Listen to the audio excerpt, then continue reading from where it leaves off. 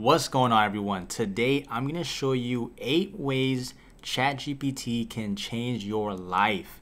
And make sure you watch till the end because the last method is quite insane. Didn't even know ChatGPT could do this. So first off, let me show you method number 1. And this is something that I feel everyone can use. And what it can do is actually summarize YouTube videos. And what do I mean by that? Do I mean copying the link?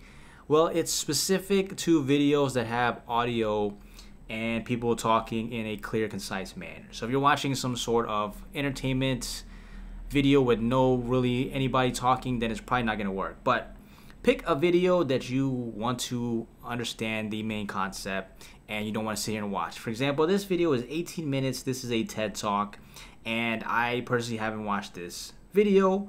But what you can do is go to, depending on your screen, if you're on mobile, can't really say how to do it, but on desktop, if you click on these 3 dots, there's an option to show transcript.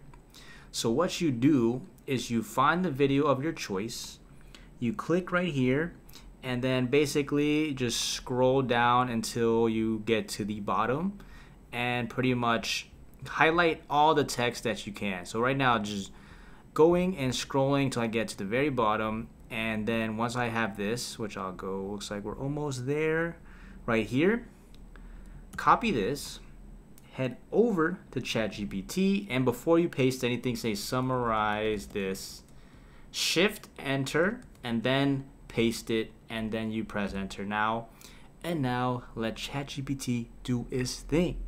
So now if it understands what it was asking and all the audio it transcribed is accurate, it will summarize exactly what it is saying in the main purpose of the video. So for this video, looks like it is talking about the importance of responsibility and pretty much caring for yourself, and then more details here. So you could go to any video where you can transcribe the audio, get it, copy it, paste it, boom, you just save yourself literally whatever the length of the video. For this one was 18 minutes, could do this in less than 30 seconds, and I got the main idea. Now, obviously more complex stuff might be more important, but for a simple TED Talk, you can listen to the background, not a big deal.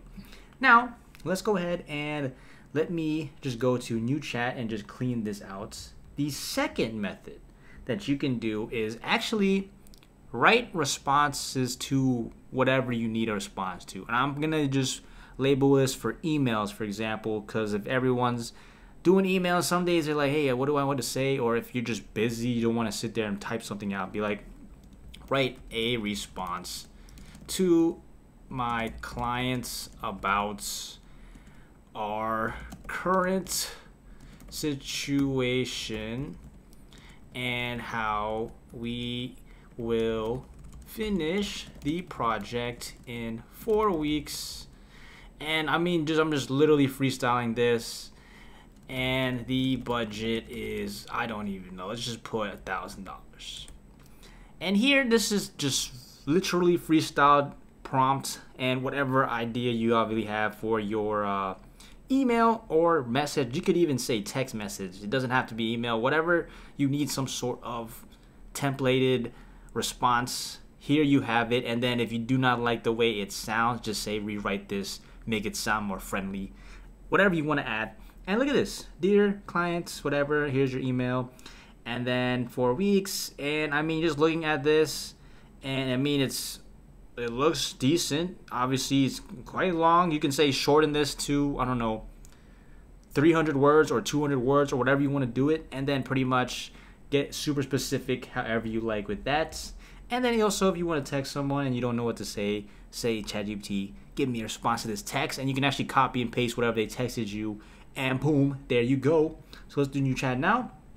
Method number 3. This is actually something I've used it for myself, and especially if you're a content creator, which a lot of people nowadays are on all social media platforms. It doesn't apply to you. You could use this for something in business, just for ideas, or in generally just writing a script. So you could say here, write a video or write a script for a video about ChatGPT. I'm just gonna use that for my prompt. Whatever prompt you want to use, feel free to type it in. and then it's going to go ahead and give me some sort of little scripts. And then you can specify, like, do you want to have other people in here? You can make this into like some sort of play. You can turn this into like poems. You can turn this into music. I mean, it's use case depending on whatever you're doing. Literally, you can ask ChatGPT and it'll give you some sort of example just like this. And this is something I've actually used, not for this specific prompt, but just in general, getting like a script and stuff to say for other things I was doing. It literally did what I wanted to, and I just said change up the words, make it sound different, and boom, look at this. Look at this script. And talking about video, now it sounds kind of, robotic, but obviously you can rewrite this your own personality and how you sound. But literally, this would have taken me who knows how long. One, I'd have to research ChatGPT and do all these specific things, and two, to write this out myself easily could take 15, 20, 30 minutes just to come up with something like this. So boom, save us some time there. And now let's go this one for all my coders out there and people who already probably mess with ChatGPT, is it can actually write some code for you. So obviously it's not the most advanced, but if you're gonna say something basic like write HTML and CSS code for a nav bar menu with a home, services, and a about page, and you can go crazy with whatever you want to add to it. But in general, it's going to give you some sort of basic template, and obviously if you're in different languages, JavaScript, Python, other stuff you're doing, I'm sure it can give you some basic code templates. Now, here again, it's not the most advanced thing yet, but I'm sure in the next few years you'll see some crazy stuff it can make. But for right now, the code is very, very, very basic from what I'm just asking it. So don't get too crazy, be like, hey, this is not that advanced. Of course, it's simple right now, but for just simplicity's sake, if you need something basic like this, I mean, here you go. That's what you can do with ChatGPT. So I'm gonna go ahead and end this now because I've already done this a couple times, and you can pretty much see this code block. You can copy this code into your code editor and boom, ask it whatever codes you needed to write and then see if it can do something for you. Next one is explaining concepts. This is actually something I found very interesting that really actually helped because it told me one thing that I couldn't even find on Google, and then it basically explained it. And it was something like years back that, I don't know, I guess where I was searching I couldn't find information on it. But example, explain JavaScript as if I was a 3-year-old. And this is something, because if you were to explain JavaScript to people who've studied or even just in general adults, they most likely can understand it. But if you're trying to explain something, ideally look at the way from a child and you're trying to teach them, hey, look at this. And like, for example, here it says, but click me, you can use JavaScript to make something happen when someone clicks the button. So that's literally the most basic way you can explain that. Sometimes they might not even know what a button is if they're not using technology, but in general, this is something you can do, and then you can ask more details, etc., and then pretty much get it to ask you, or you can ask it whatever thing you need explanation on. The next thing is something that I haven't really used myself much, but I know a lot of people who are studying in school will probably use ChatGPT for, is that is ask help for homework and or problems. Now, again, depending on whatever your homework assignment is, let's just say something basic. Let's just do math, for example. What is the answer to this? And let's just say 23. I'm just going to type in random numbers. And let's just put like here. And let's just say enter. And I just made that up. Obviously, I can get a calculator if I wanted to. But just as for example purpose, let's say you have some math question. You have no idea how to do it. You could ask ChatGPT, gives you an answer, and then you can go and check your work. Or if it's like a actual like text-based answer, not math related, something about history, science, health, whatever it is, you can ask ChatGPT. And according, as long as it's something I'm pretty sure it can look up online, you probably can get a response for that. And now it's gonna actually explain it too, which is, this is my first time doing this. Got PEMDAS in there for the order, which is actually good. So seeing this now, this is actually quite impressive to see it explain exactly the background first, how you have to solve it. And it's not just giving you like the answer, whatever the number is, like 1 million, whatever this, I don't even know what this answer is off the top of my head. But look at this, it's giving you step by step and actually explain it to you versus it just giving you a flat out answer, which is actually quite cool. Like, I wish this existed years ago when I was studying too, but hey, future generations, they now can use this to their advantage, and that is again another method for improving your daily life using ChatGPT. And let's go ahead, and this is something I actually haven't even, well, I don't really actually need to use this, but it can actually translate stuff, or you can ask it to write stuff. So like I was saying earlier, I was like, can you write how are you but in Japanese and question mark. So I have no idea how to write or even read it.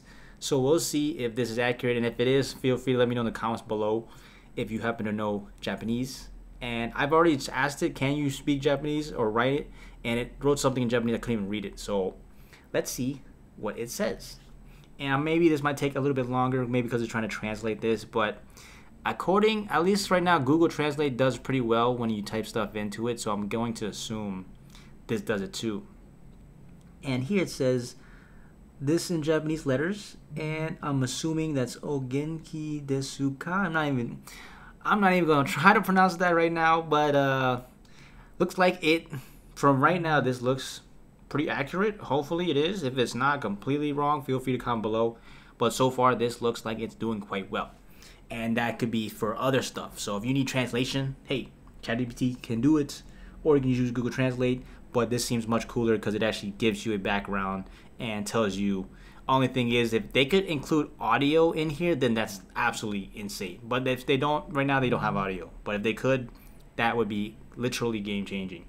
And the last thing, this is something cool, and I didn't even know this existed until just now, but you can actually play games with ChatGPT. So if you're bored one day and you're like, hey, let's just chill, or you're at a party with some friends, you want to just do something just random, is play game with AI.